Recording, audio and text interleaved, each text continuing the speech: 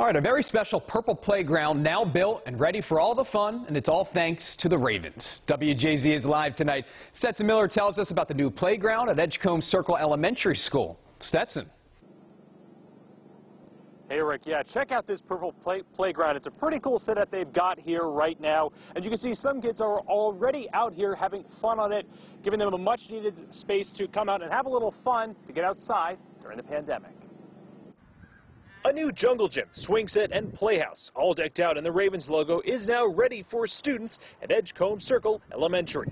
We are so excited about the playground. We just got a call one day with this wonderful opportunity. Principal Monica McLean says the school was selected to receive a new playground courtesy of the Ravens and nonprofit Kaboom, which focuses on ending play space inequity.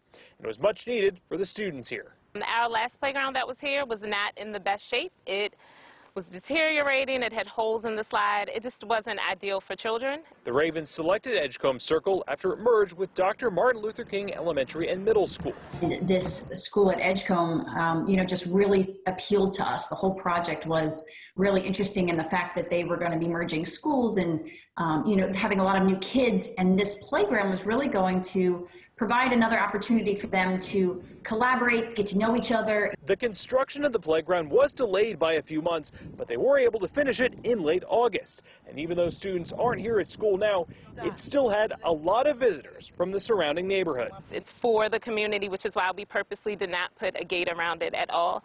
We want it to be something that everyone can access. And the Ravens do plan to come here for the official opening when it is safe to meet. Live in Edgecombe, Stetson Miller for WJZ.